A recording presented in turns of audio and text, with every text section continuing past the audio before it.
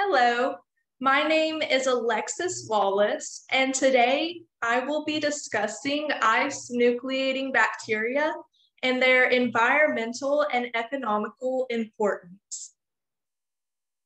So, what are ice nucleating bacteria?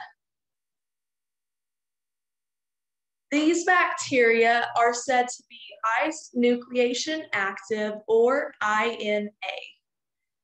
They are a type of bacteria that can induce the formation of ice at temperatures higher than the normal ice melting point. The ice melting point is the temperature in which water freezes. Ice nucleating bacteria can freeze water at temperatures of even -10 degrees Celsius. There are three common genera for these ice nucleating bacteria, and they are Erwinia, Pseudomonas, and Xanthromonas. Now let's discuss some of the common characteristics of ice nucleating bacteria. Most of these bacteria are gram-negative and have a bacillus shape, although some strains can have a coccus shape.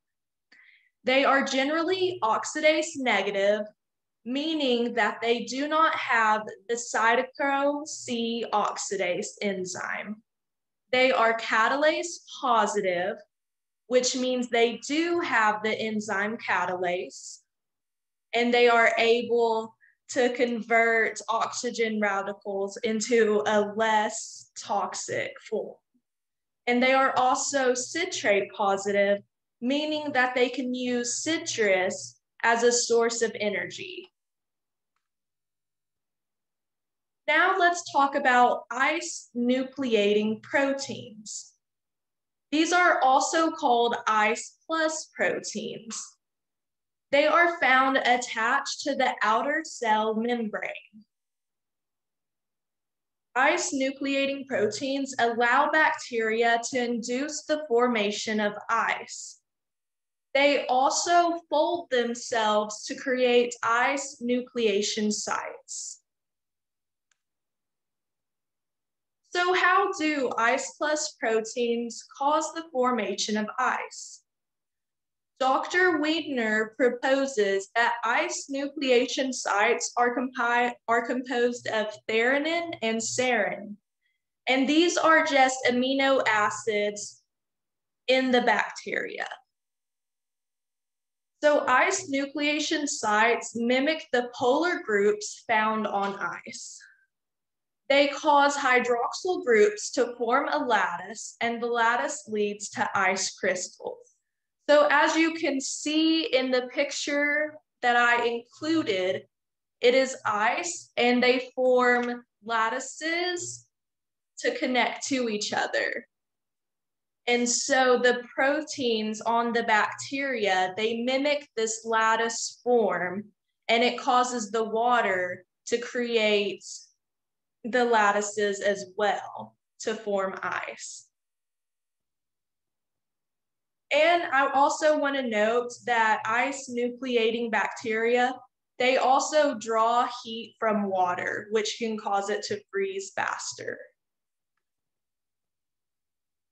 Ice nucleating bacteria are a huge concern for commercial farmers because they can be very harmful to crops.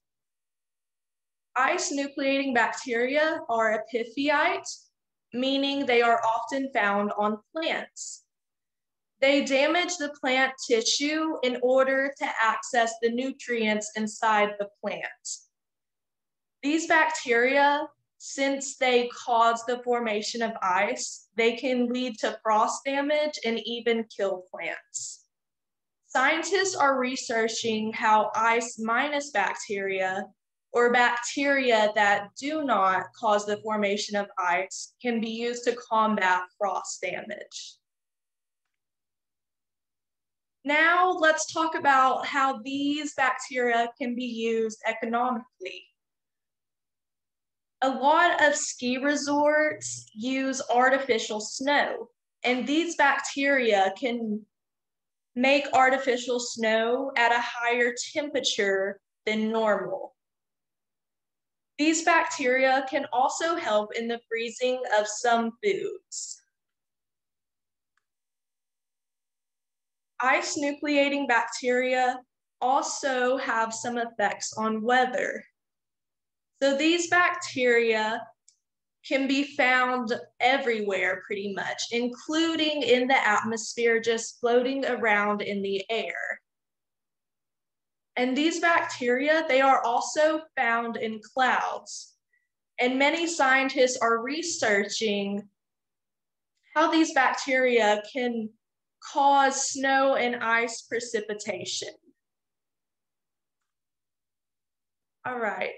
Thank you for watching my presentation about ice nucleating bacteria and their economical and environmental importance.